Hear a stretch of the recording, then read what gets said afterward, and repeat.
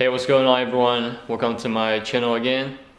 And so today I just want to show you guys some update on what's happening recently. Yeah, because I made a really big decision and I think it's gonna be epic. So what you're gonna see in the next couple of seconds, don't be surprised. Yeah, so my car's engine is broken. So it's not physically broken, but I mean a mechanical problem with the piston ring. So the cylinder surface slightly scratched. If I check, the compression is not very good, but the car still drives, but very smoky. So that's why I made a really big decision, and so I'm about to show you, because I still have to work. I need a car to use, but instead of getting another normal car, so my decision is this one here. Yeah, so I'm gonna hold it for a couple seconds because, yeah, I'm also surprised by myself, you know.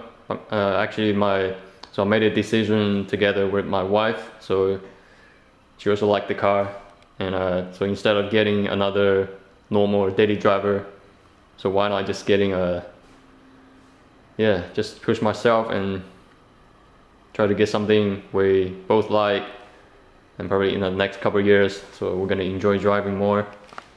What do you guys think? So this one, how can I say it? Dream car's best mate. I don't know if that's the proper description of what I'm trying to say. Yeah, so it's a 2018 MX-5 RF with a slightly special touch-up. So actually it's a limited version of the RF GT. So in using the code GT. It's a 6-speed manual.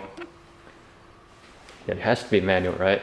Cannot get a automatic automatic MX-5 to fully enjoy it. But you can see it, so it's quite special. It has a recovery seats and a BBS wheels. Let me show you. BBS 17-inch forged wheels and Brembo 4 piston brakes. So the back one also BBS wheels, but the brake caliper is just actually the standard one, but yeah. And a manual transmission. Actually the gearbox in this car is really surprised me, you know, the shifting, the accuracy is really good. And it's a RF, so that's a hardtop version, and so electrical hardtop. Yeah, and pretty nice. Match the soul red color. So actually, I think the color looks slightly different in person. So it doesn't really show the yellowish reflection, but actually it's just pretty red, like a, I don't know how to describe soul red. But it looks slightly different than we see now on the video. But it's pretty cool. So the main reason we bought this car, so I have to go to work. Yeah, because I cannot just, you see my car is broken, so I don't have another alternative transportation. And also I'm thinking, because so in the future you're not gonna see an MX-5 like this anymore, especially the RF version with the manual transmission, BBS wheels. So those things, it's getting quite rare, you know. But you can still see some soft top with the manual transmission, maybe, or even older one and slightly cheaper. But I think this one is more like a,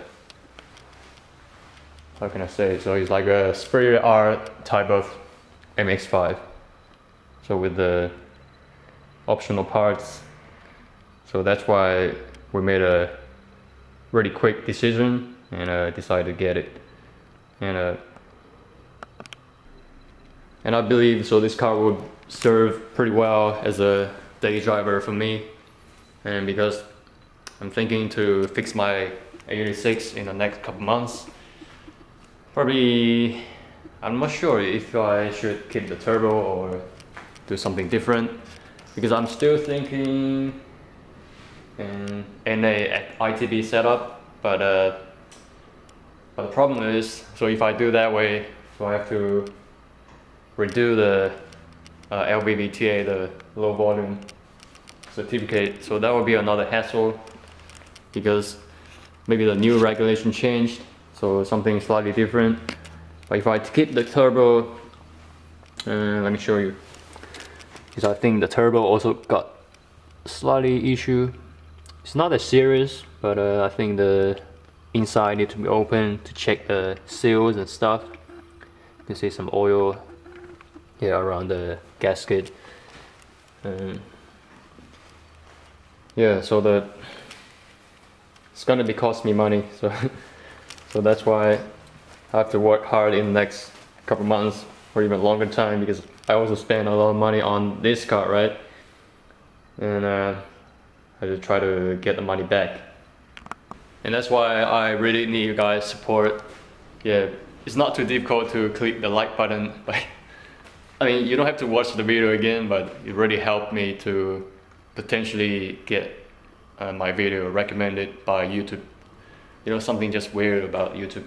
Sometimes you don't know why your video become viral. Just like I think I used to have a couple of videos getting almost 500,000 views, something like that, even more. But that's why a lot of people comments, hit the like button, so that's why I need you guys' help. So I don't have enough money to fix this car right now, but I hope, yeah, to get the money in the next couple of months. I'm trying to save up and work harder. And I still want to show you something basic about this car, because you can see, so actually I'm pretty happy about it for the price I paid. So this car is definitely one of the best car I had, apart from my Lotus Elise, but this one is really interesting. You can see the gear shift.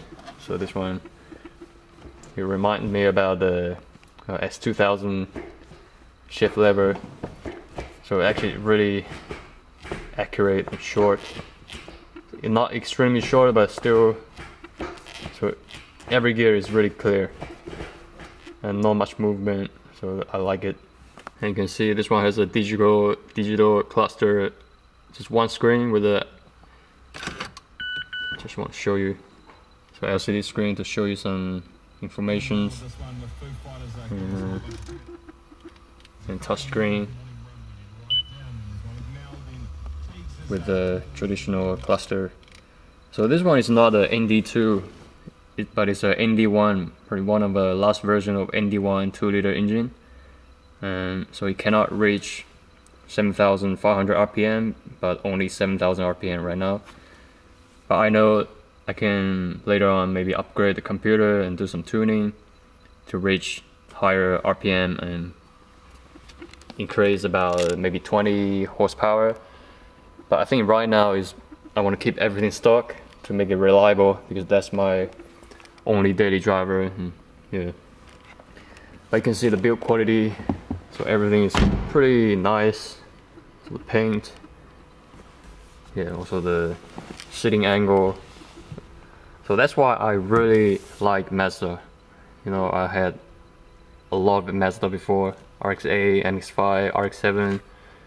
I almost got a RX-7 FC before, but the timing is not really good for me to get that car. Just I'm still feeling a little bit shame at the moment. But I think right now, yeah, it's good. I can keep both cars and keep working.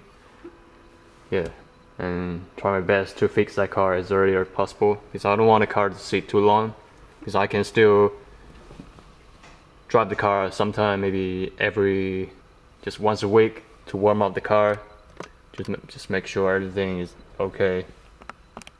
And this car is only 27,000 kilometers, and man, it's really good, it's really low, so I hope I can drive for another 10 years without problem. So I'm not going to sell this car anymore because I've been driving so many cars and finally realized, so MX-5, this car like this is what I want, but I still want an older car to work on. So everything in this car is still stock at the moment. And man, so I really like the Recaro seats.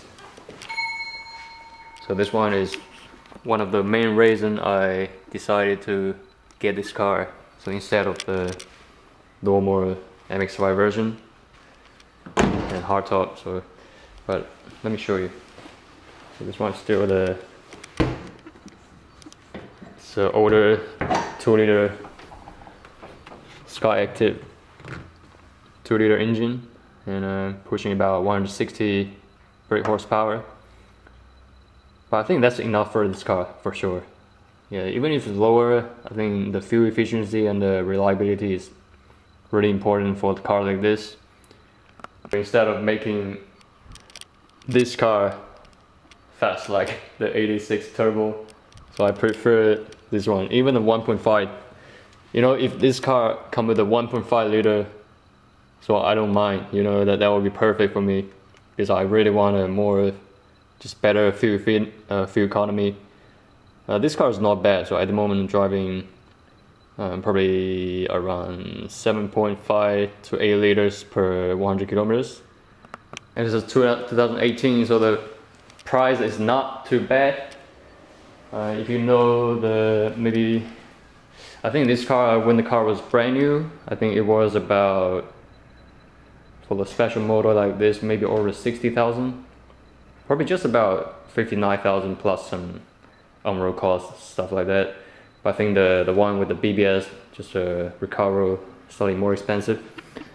But I bought this car for about 39,000, so I don't mind to tell you. But I think it's a really good deal for the car like this. Also, I'll try to film some like a driving video for the MX-5 in my spare time. I believe this car would be really nice to drive. So, because I've been driving for around 500 kilometers for now. Yeah, really amazed me. So the turning, everything is pretty smooth. Yeah, no effort. Yeah, compared with this car, no power steering, no ABS, nothing. But just the power, but a good suspension. But the handling is okay on this car, but you cannot compare with newer version MX-5. So it's one of the best handling car, right? I just quickly show you from the rear. Yeah, I believe, yeah, you guys already seen this car online or in person. Still, I think, yeah, Mazda are really good on designing the cars. Yeah, compared with the other brand. Just the interior.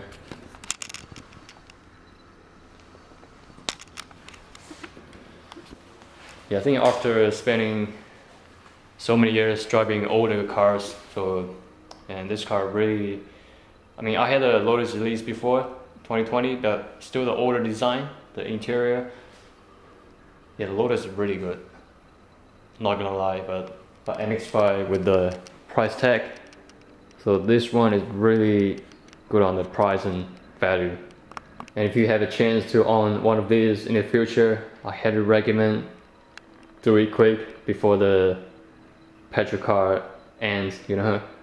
Probably in the next couple of years, it's really hard to see something like this on the road. And I have to think, what should I do about this car? And because I have two options. One is to sell everything and get a ITB version of 40G or 20V. And I'm still trying to think what's the best solution, because actually this car, so the engine 40GZE, so the engine block, so exactly same with the 16 valve 40G, apart from the piston and some small parts. So I can possibly convert this to an ITB version and put a forged piston and better tuning to rip to about 9,000 RPM, even slightly higher, but I don't want to push too much. Or I can fix the turbo, oil leaking, rebuild the engine. Yeah, so this one will be back on the road. slightly easier than swap the whole engine. But I personally still really prefer to experience something like a 40G ITB. You know, the sound is just absolutely amazing. Yeah, the turbo engine already sounds really cool in this car, but I still think the ITB natural aspirate 9,500 RPM, something like that, maybe around 200 RPM, 200 horsepower. I mean, brake horsepower is enough. It doesn't have to be the wheel horsepower. So that would be the ultimate goal for a car like this. See how can I do it, because I will drive this car one last time before I store it in the garage. So on Sunday, rotational, so I will be there with the car. So hopefully I can make it. If I can't, I don't know, I need to call a tow truck. But I think it should be alright, because at the moment the compression is not extremely low, so still drive, but just smoky. So if you guys want to go to rotational, leave a comment below. Maybe you can see my car over there in Hampton Downs. And I'm feeling really blessed to have both cars. And thank you everyone for your support, and also my family.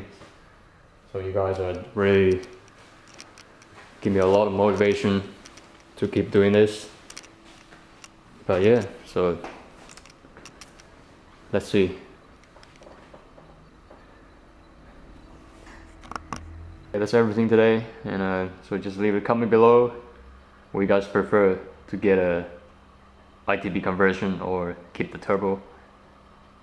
Yeah, I mean, the horsepower for me is not the most important thing anymore, so I can still enjoy driving a MX-5 with only 160 brake horsepower. Still really surprised how amazing the car handles.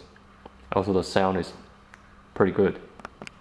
And if I decided to keep the turbo, so I need a better cooling for this car. So probably another vented hood, because the factory hood is really keep a lot of heat under the engine bay. So that's the thing I think that could be the issue for the car to become like this, you know, over time. Too much heat. Yeah, anyways, thanks for watching again. So see you next time in a couple of days. Good luck.